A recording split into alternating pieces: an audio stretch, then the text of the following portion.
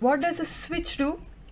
Switch keeps track of what hardware devices are connected to it along what ports by recording the MAC addresses of those devices.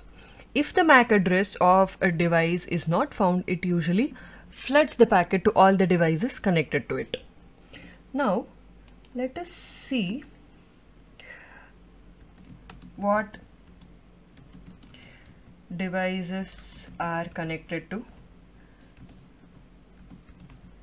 this switch by giving the command show MAC address table. Now we can see that there are 1, 2, 3, 4, 5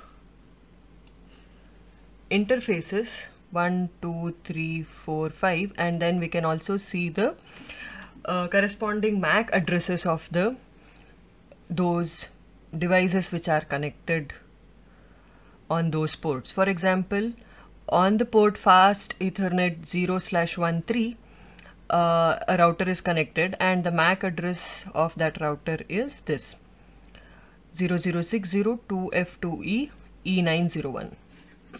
Similarly, for other interfaces, these are the corresponding MAC addresses. Let us check if we can also